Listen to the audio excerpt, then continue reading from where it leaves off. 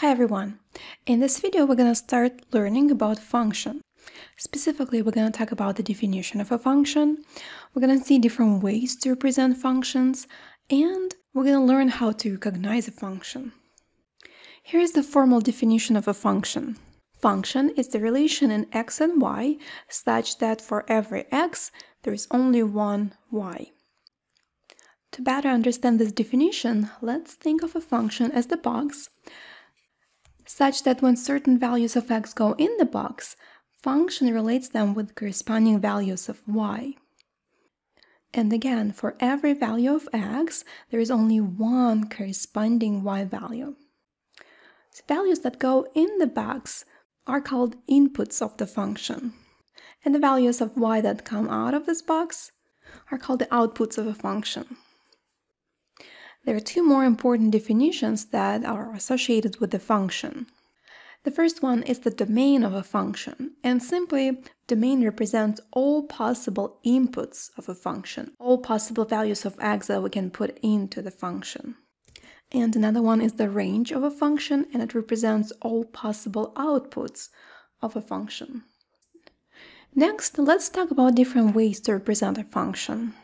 And no matter what way we use, the goal is always to show how inputs of a function are related to the corresponding outputs. For example, we can use a table to show this kind of relation. In one column, we will list all possible inputs of a function, the x values, and another column will show the corresponding outputs of the function.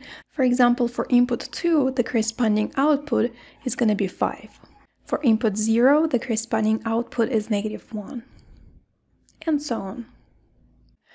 Function can also be represented using ordered pairs, where each pair of numbers will represent input and corresponding output of a function, and we always preserve this order, x value in the first place and y value in the second place. So that's how the given function is going to look like if we use ordered pairs. Input 2 and output 5 is written as an ordered pair 2, 5, next one as 0, -1, and so on. We can also use graphs to represent functions. We simply treat these ordered pairs as coordinates of points. So that's going to be the point that corresponds to the relation 2, 5. It has the x-coordinate 2 and the y-coordinate 5. And here are the rest of the relations. So that's how the graph of this particular function that has only 4 relations is going to look like. And another way to visualize a function is to use what we call an arrow diagram or map. In arrow diagram, we list all possible inputs. Remember, they call the domain of the function. And all possible outputs. In other words, the range of a function. And then to use arrows to show the relations. For example, here we can see that input -3 has the corresponding output 7. Or we can say -3 maps to 7. There is one more way to represent a function, but before we talk about it, let's practice recognizing a function. So we're going to play this quick game where we have to determine if what we look at is a function or not. Let me remind you the definition of a function. Function is a relation in x and y such that for every x there is only one corresponding y value. Here's our first example. Does this table represent a function? By the way, you might want to stop the video and think of an answer, and then check if you were right or not. Well, this table does not represent a function. And here's the reason. Notice that input 2 has the corresponding output -3, and also input 2 has the corresponding output 4. So, in other words, one input has 2 different corresponding outputs. And that's why the relation shown in this table does not represent a function. Here's one more example. Is this a function? Yes, it is. Here we can see that each input has a unique output. And you might be questioning why we have 2 arrows going to 6. Well, that's because input 5 has the corresponding output 6, and input 7 has the corresponding output 6. However, this still satisfies the definition of a function because each x has only one corresponding y. Here's our next example. Is this a function? The answer is no. Notice that we have two ordered pairs with input 3 and two different outputs, 4 and 6. That violates the function definition. One x value corresponds to two different y values. We're going to look at a few more examples. Is this a function? Yes, it is. All inputs have only one corresponding output. How about this one? This time it's not a function. Notice that input 2 has two corresponding outputs, 3 and 4. And here's our last example. Is this a graph of a function? And the answer is no, because of those 2 points. Each point represents input and output.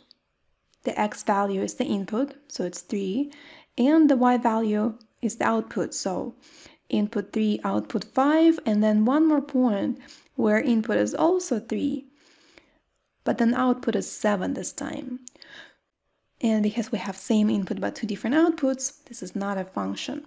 And now as we think about it, we can see that every time when we have 2 or more points of a graph lined up vertically, this means that they have exactly the same x-coordinate, but then different y-coordinates. In other words, if we're able to draw a vertical line and that line crosses graph at 2 or more points, this is not going to be a graph of a function. And that creates what we call the vertical line test. To test if the given graph represents a function or not, what we need to do is to simply draw or imagine drawing a lot of vertical lines. And if any vertical line crosses the graph more than once, then the graph does not represent a function. Finally, let's talk about another very popular way to represent a function, and that's an equation. Here's an example. Y equals 3x minus 1 is an equation, and it defines a function. It basically tells us what output is going to be produced by a given input. For example, let's use input x equals 2. To determine the corresponding output, we simply plug 2 into the equation for x, simplify, and then obtain the output. So 3 times 2 is 6, minus 1 is 5. So for input x equals 2, the corresponding output is y equals 5. Let's record this relation in a table and find a few more. If input is 0, x equals 0, again we plug it in. 3 times 0 is 0, minus 1 is negative 1. And I found a few more. So when input is negative 2, 3 times negative 2 is negative 6, minus 1 is negative 7. And then when x equals 3, 3 times 3 is 9, 9 minus 1 is 8. Okay, looks good. So that's basically how equation representing a function works. And of course we can find more relations here. Think about it. Is there a number that we are not able to plug in for x and then multiply by 3 and subtract 1? Not really. Any real number that we choose can always be multiplied by 3, and then we can subtract 1 from it and obtain an output. So that means that the domain of this function contains all real numbers. And same goes with the range here. Any real number can be an output for this function. Let me show you a few more notations how to say all real numbers. You might see that notation in different resources. This kind of interval can also be used to represent all real numbers, interval from negative infinity to positive infinity. And we also have a special symbol in math representing all real numbers. It's uppercase R with double lines. And this is how it's often handwritten. Double vertical line, and then you make an R. Well, let's go back to those 4 relations that we obtained for the given function, and let's graph these relations. Here are the 4 points representing these relations. For example, this point has coordinates 3, 8, so that means that it corresponds to this relation here. First of all, notice that these 4 points are lined up. And this is not a coincidence. Also think about how we said that these are not the only 4 relations that this function has. In fact, we just said that domain and range include all real numbers, so it means that we can pick any real number for x and find corresponding y values. So we can place many more points on this graph. Where do you think they're going to end up? Well, they all gonna be on this red line. So what I did, I just connected those 4 points. But again, if I find another ordered pair, the corresponding point will be on the line. I can even check. What if I pick x equals 1? I'm gonna write it down here. If x equals 1, I am plugging x equals 1 into the equation. 3 times 1 is 3, 3 minus 1 is 2. So x equals 1, y equals 2. Where is that point? X equals 1, y equals 2. It's right here. See how it's right on the line. And you can try it on your own. So basically, this line contains all inputs and corresponding outputs of the given function. In other words, this line is the graph of the given function, y equals 3x minus 1. And you might recognize the type of this function. It's a linear function. And the reason it's called a linear function is because its graph is a straight line. And the vertical line test only confirms that we're looking at the graph of a function. We can see how each vertical line will cross this graph only at one point.